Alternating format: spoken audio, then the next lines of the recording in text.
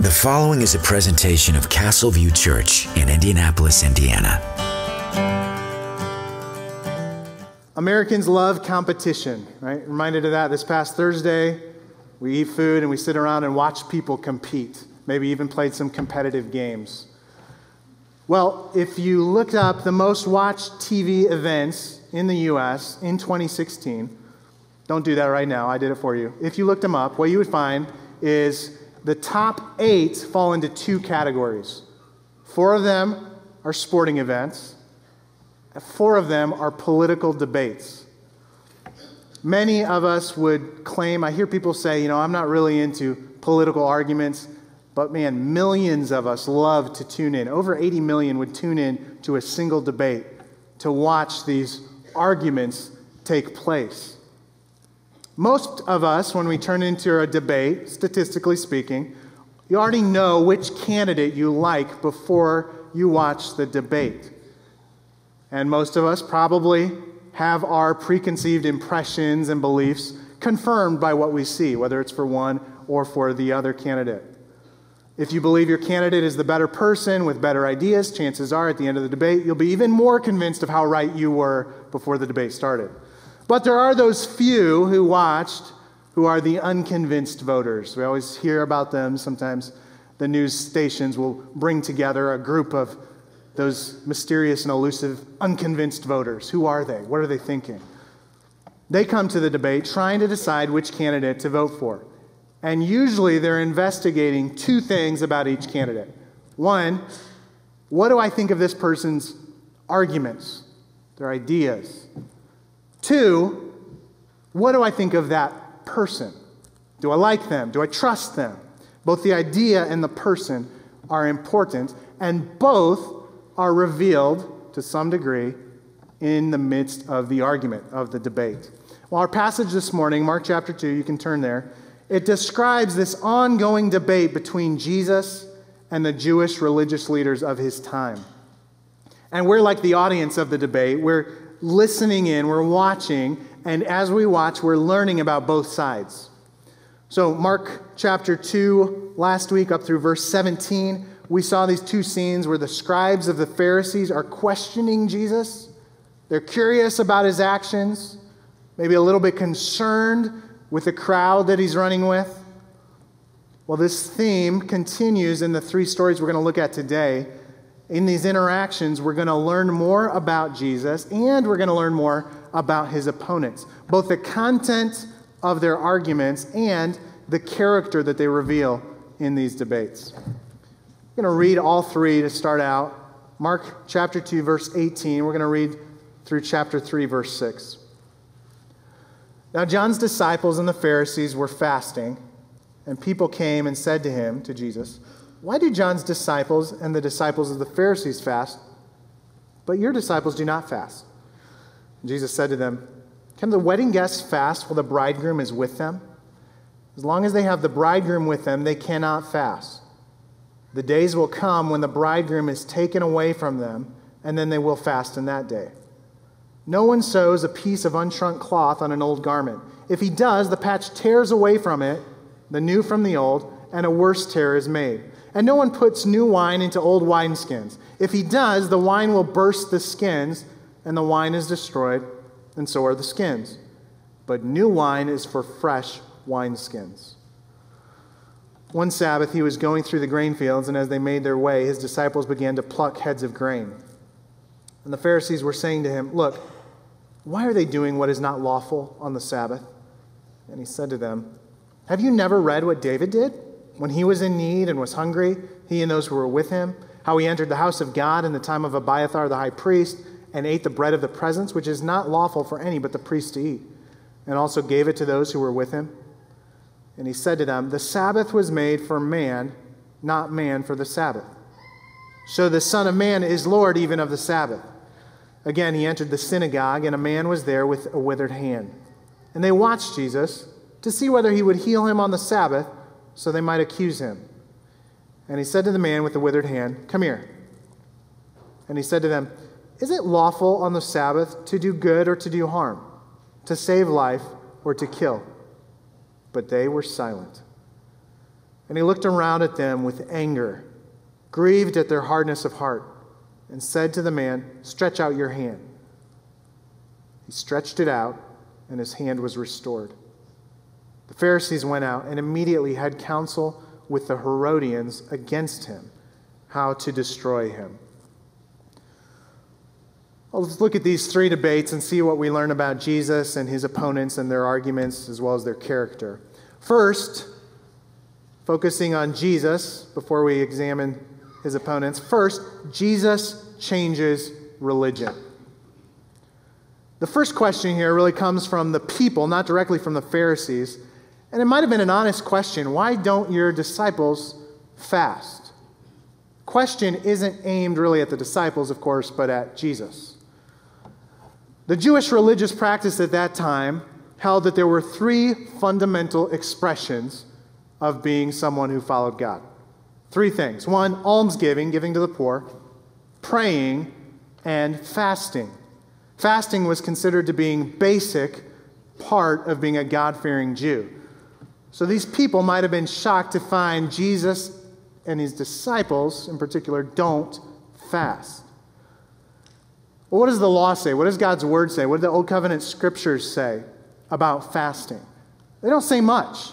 There's just one required fast. That was on the Day of Atonement, once a year, when the people were required to fast. But we do know that the people, and sometimes the entire nation of Israel or of Judah, would sometimes fast for specific purposes. We see that later in the prophets in the Old Testament. Sometimes that was an expression of mourning over a tragedy. Sometimes they fasted because they were crying out to God for relief from a crisis. Many times that fasting was connected to repentance, turning back to God, and that was expressed in the fasting, doing without food or food and drink. By Jesus' time, serious, committed religious Jews fasted regularly to show their devotion to God. And the Pharisees in particular were known for often fasting twice a week. You see that in Luke, where the Pharisee is praying to God. He said, "Oh God, I fast twice a week," usually on Mondays and Thursdays, and that would be from sunup to sundown, they would fast. Well, if you're familiar with the New Testament, you've certainly heard of the Pharisees, and you probably have a bad connotation of them. So it's hard for us to step in and see the Pharisees as anything but villains. But if you're a first century Jew and you're religious, you probably have a very different impression of the Pharisees.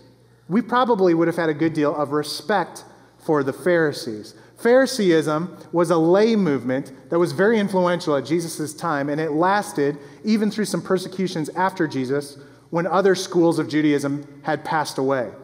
Phariseeism continued on. And this party of Jewish people, you might have heard of others, the Sadducees or the Zealots or the Essenes, but the Pharisees were known for being men of the Word. They were devoted to the Torah. One scholar says, Jesus himself stood closer to the foundational beliefs of the Pharisees than to any other party of Judaism. Now, the people asking questions here know about the Pharisees, and they know that their disciples are faithful to fast. And they know that even John the Baptist, who's the forerunner to Jesus, his disciples fasted. Now, Jesus comes, and he's hard to figure out. He's impressive, but they're not sure what to do with him.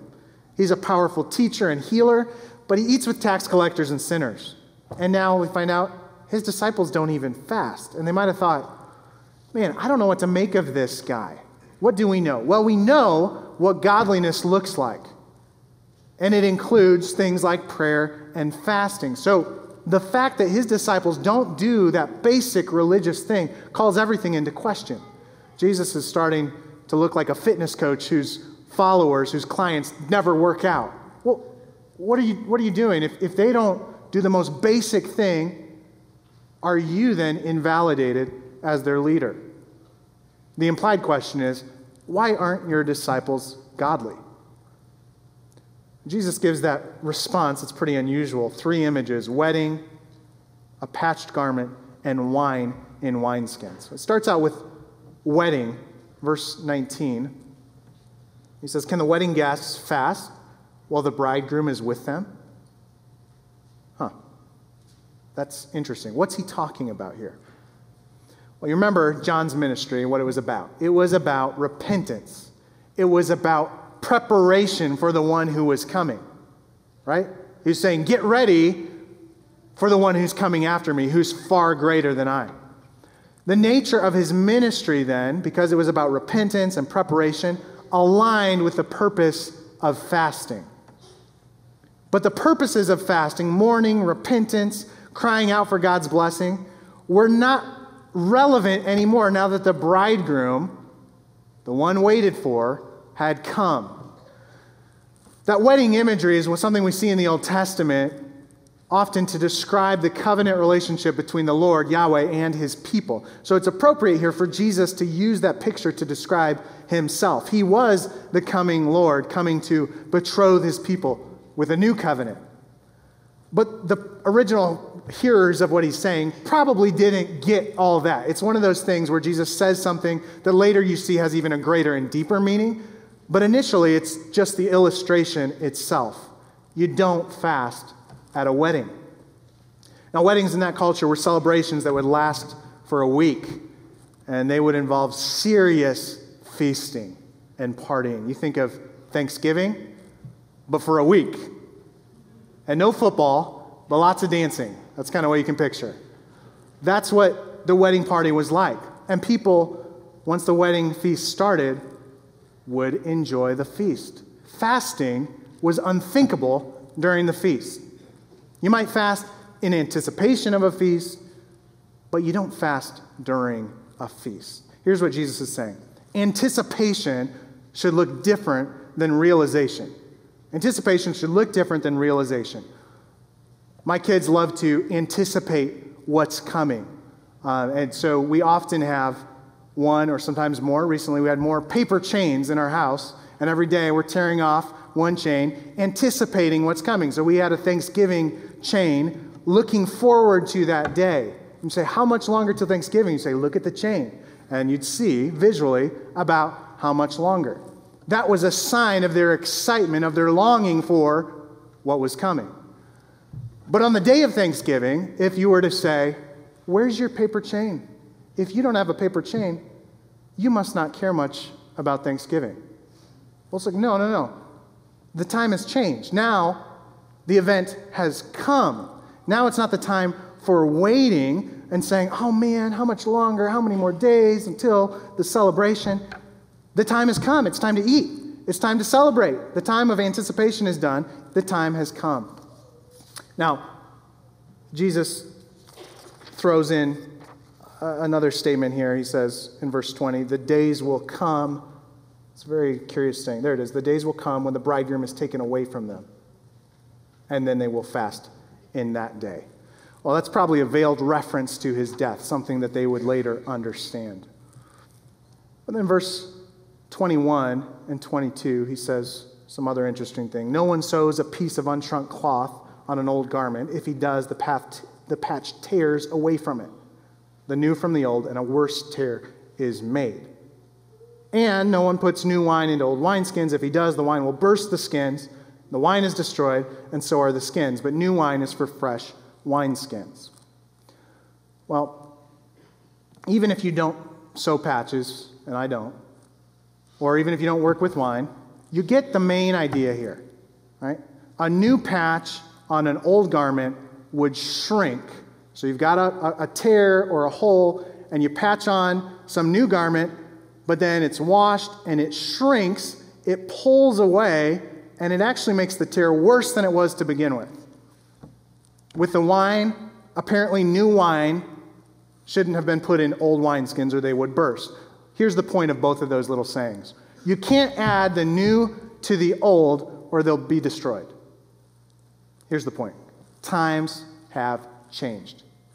With the coming of Jesus, a new era has begun. Remember back in chapter 1, he said, the time is fulfilled, the kingdom of God is at hand. Jesus and his ministry are not compatible with the Pharisees and their old covenant religiosity. You can't mix the two. These people were starting out with their own idea of godliness and then saying, well, how does Jesus fit in with this? But Jesus is clear. He's not calling his followers to deeper religious rituals. Instead, he's redirecting them to himself. You can't tack Jesus on to human religion. Sometimes we try to do that, but you can't. You can't simply add him to your prior idea of what it means to be religious.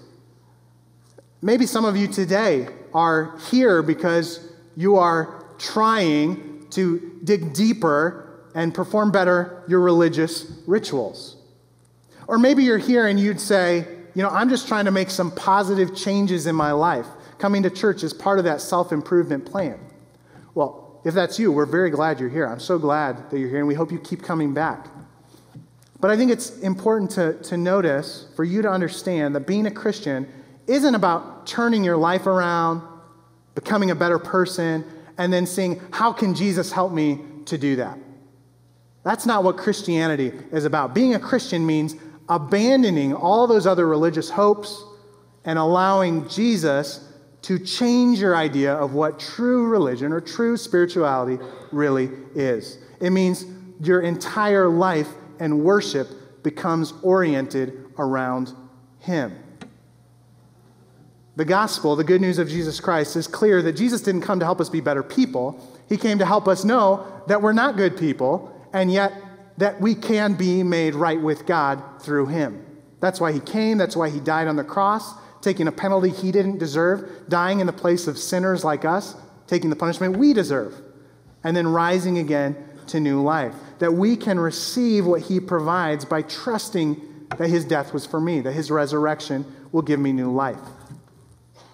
If that's a new idea or one you want to think more about, and I would encourage you, it's probably the most important idea you could think more about. We'd love to talk to you more about that.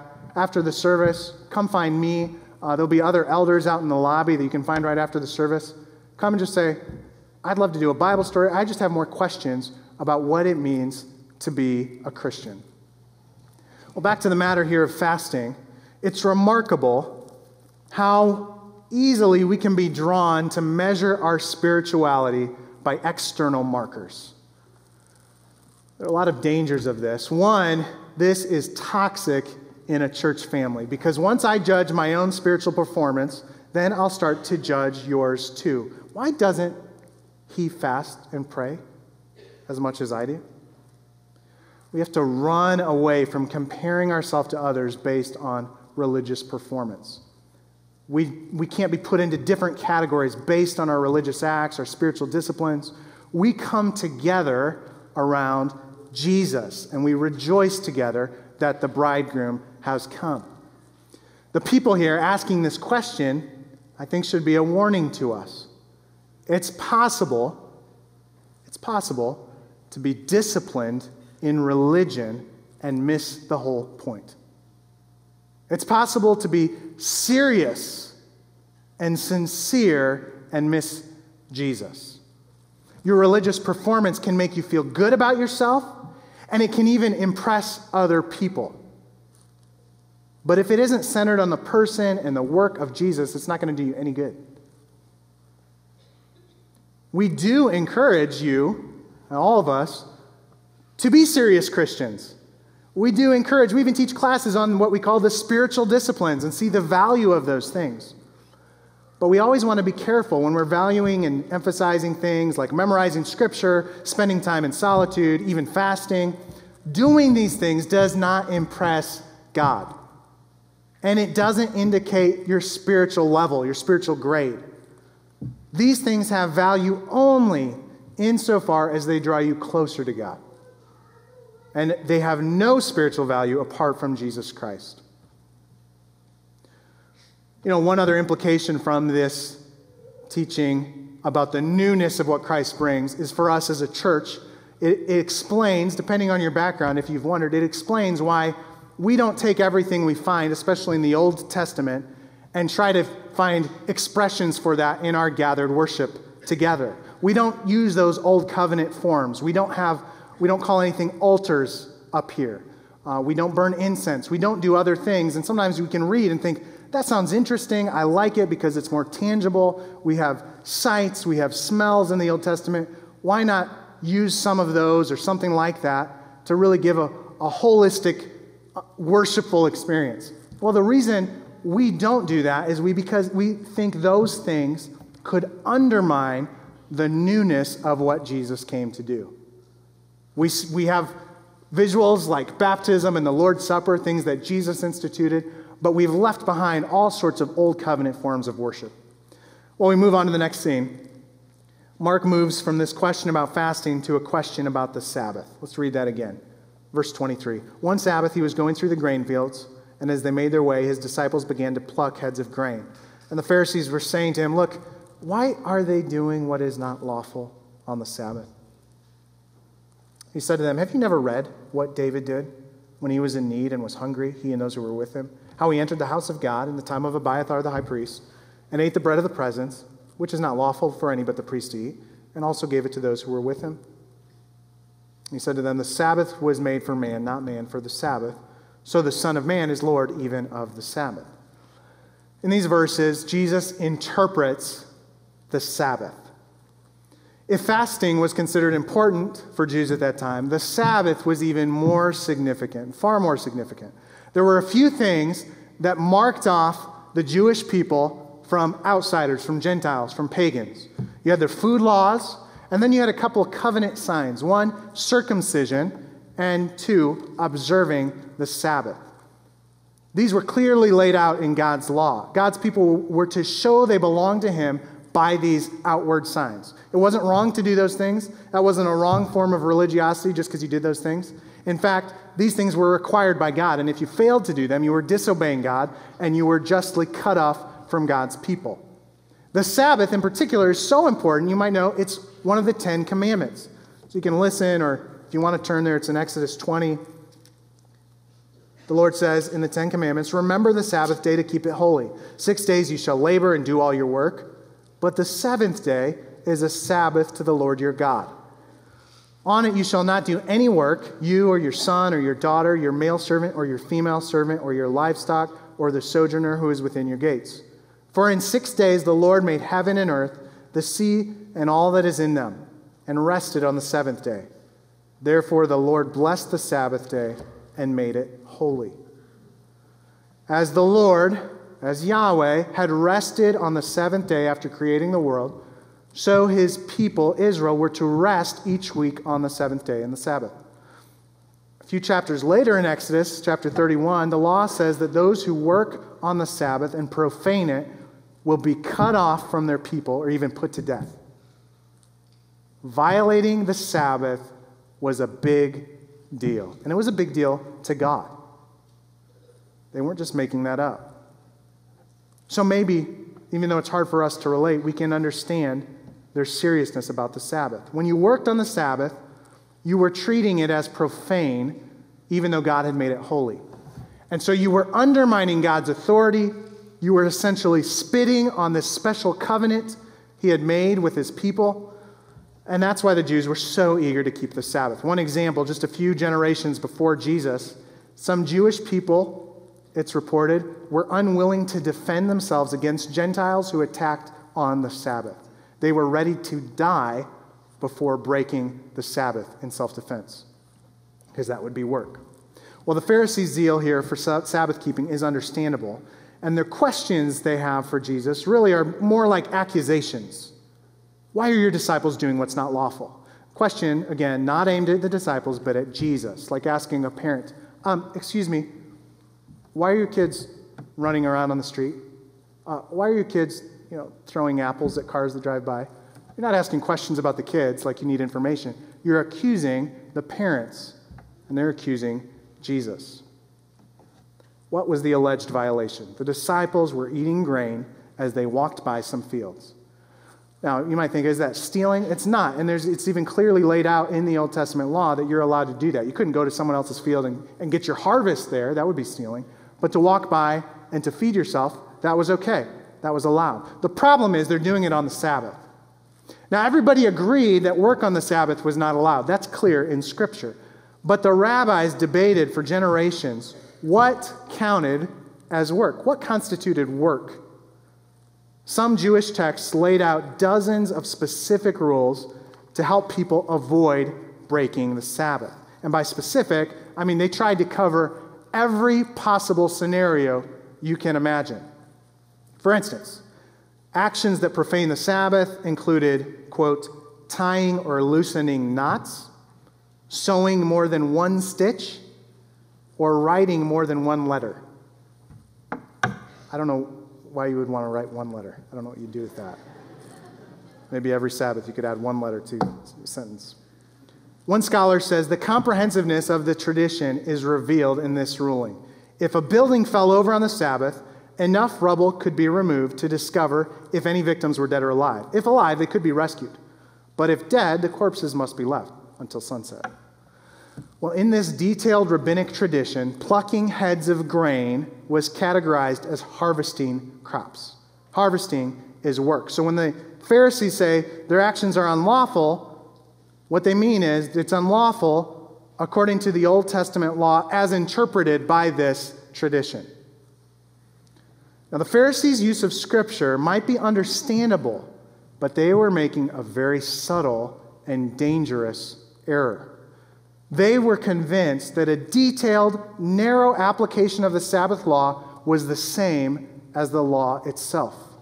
And in doing this, they were very close to adding to Scripture. And in fact, their narrow application of the law was a poor application, according to Jesus, because it missed the intent of the law. Jesus makes this point, reminding them of an Old Testament story. You can find the story in 1 Samuel 21, but the important details are explained here by Jesus. David and his men are desperate and hungry. They were actually on the run from King Saul. And they go to the tabernacle and eat the bread of the presence, which was holy and set apart for the priests.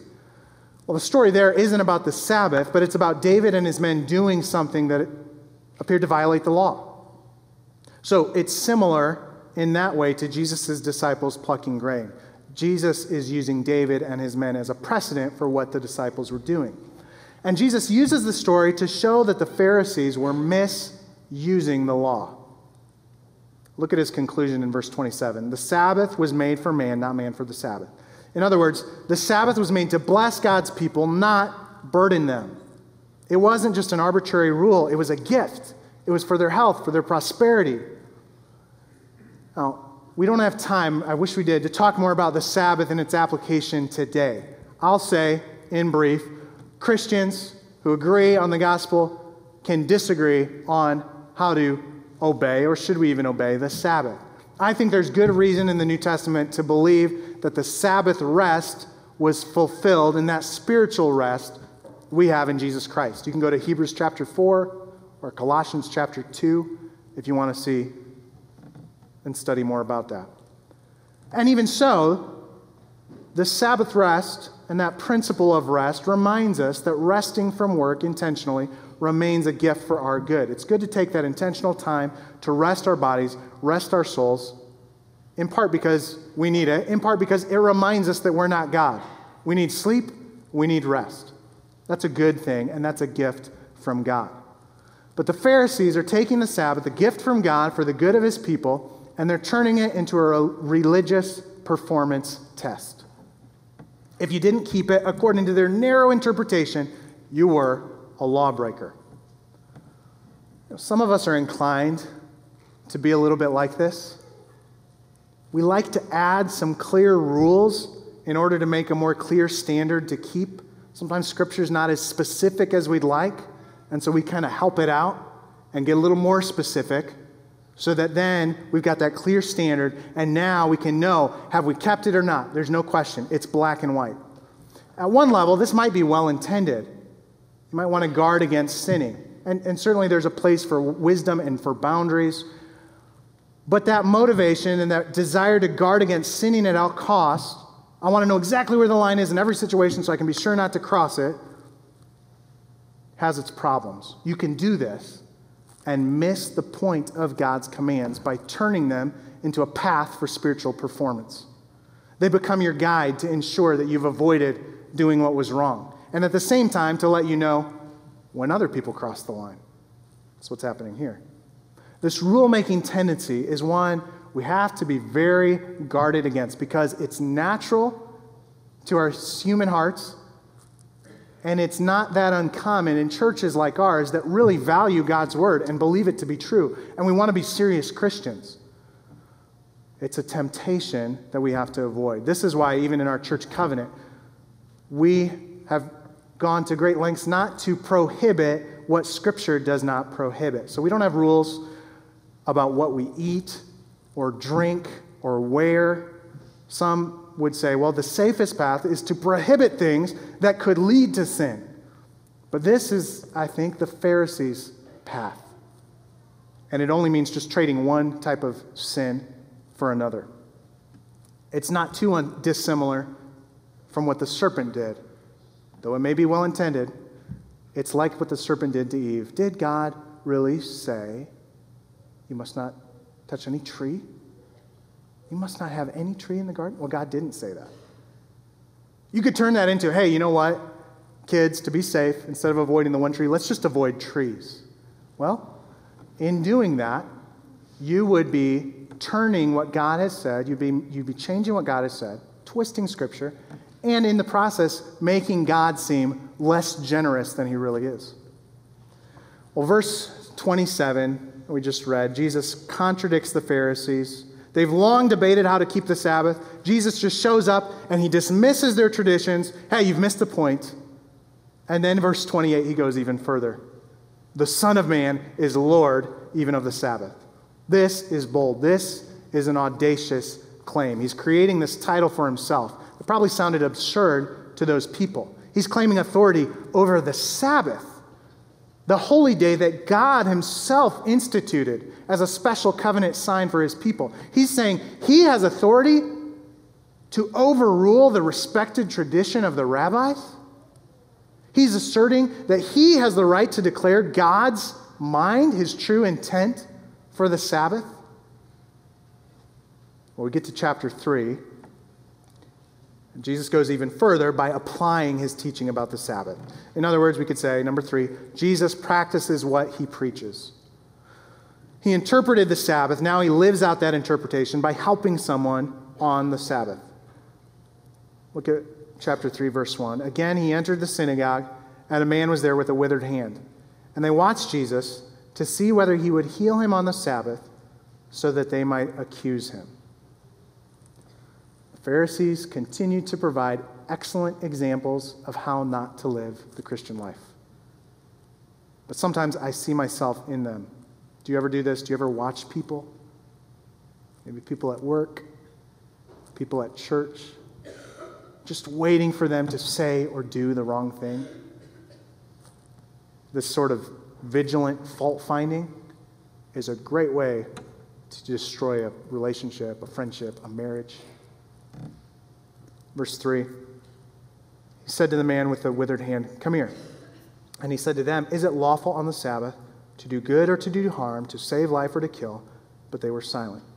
And he looked around at them with anger, grieved at their hardness of heart, and said to them, "Stretch out your hand." He stretched it out, and his hand was restored. The Pharisees went out and immediately held counsel with the Herodians against him, how to destroy him. The Pharisees keep revealing the nature of their religion. They are obsessed with the letter of their man-made law. Well, they don't care about people. They show zero concern for the man whose hand is withered and unusable. He's just a means to an end. He's a way to trap Jesus. It's remarkable, for all their fear of committing sins of commission, they seem oblivious to sins of omission. They're so careful not to do wrong, but they're okay with not doing right. You think of James, where he says, anybody who knows the good he ought to do, but he doesn't do it, that person is sinning. That's another mark of their religiosity. They're focused on being good with God, but they don't care about others. The focus of their spirituality is vertical, and the horizontal plane pretty much ignored.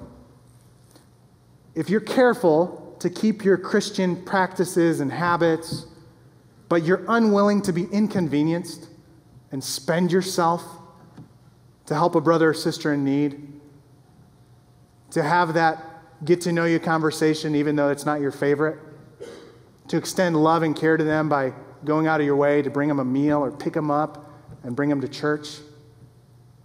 If that's your path, you're following the Pharisees' path. We're called to love people more than we love ourselves. Well, in this scene, the Pharisees don't actually say anything, and they don't have to because Jesus knows they're watching him, waiting to accuse him. And this time, he goes on the offensive. He has that question, is it lawful? You want to talk about the law? You want to talk about law breaking? I'll ask you a question. Is it lawful on the Sabbath to do good or to do harm, to save life or to kill? There's not a good answer for them.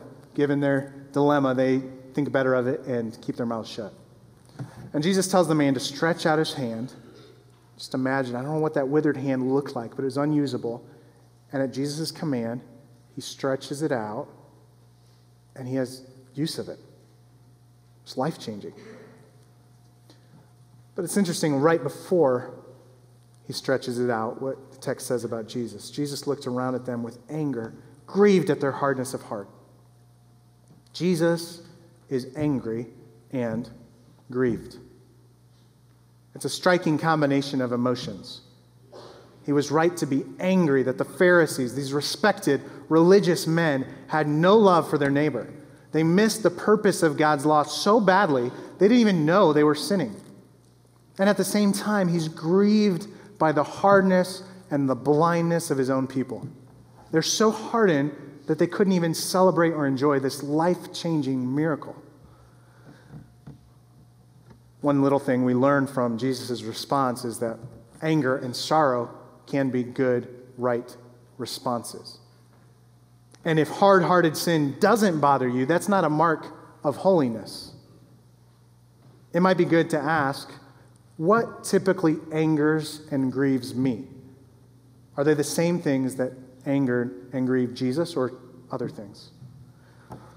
Well, throughout chapter 2, there's this growing conflict between Jesus and the respected religious leaders. First, they question in their hearts about him declaring that the paralytic is forgiven. Then they ask his disciples why he eats with tax collectors and sinners. That can't be right. And now, more directly, they're asking about his disciples and their alleged law breaking.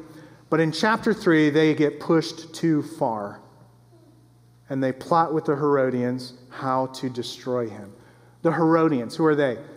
Probably supporters of Herod and his dynasty. And what's surprising is they were Hellenists. In other words, they embraced Greek culture, Greek influence, which was abhorrent to these religious Pharisees. So they're strange allies. But it was one of those, the enemies of my enemies are my friends type of situations. The opposition to Jesus brought them together. That's how much the Pharisees had come to despise Jesus. They didn't care who they had to join forces with as long as he was destroyed. These pious Jews are so convinced that the lawless rabbi must be stopped, they want him to die. You look at his question again in verse 4, and you see it applies not only to the man with the withered hand, but to the Pharisees too, right? You think about what's lawful on the Sabbath to do good or harm, or we're thinking about, he's restoring the man's hand. He's doing good. But I think there's a double meaning there because he says to save life or to kill. Well, those weren't the options. They weren't going to kill the man with the withered hand, right? But the Pharisees turn around and plot how they can destroy Jesus. Note the deception of sin. Their pursuit of this most unlawful act was disguised as religious zeal for God's law. A hard heart will justify sin, convincing you that you can do, even that you should do, something that is clearly wrong. Well, for this morning, that ends looking at the debates. They'll have a few more run-ins in the Gospel of Mark.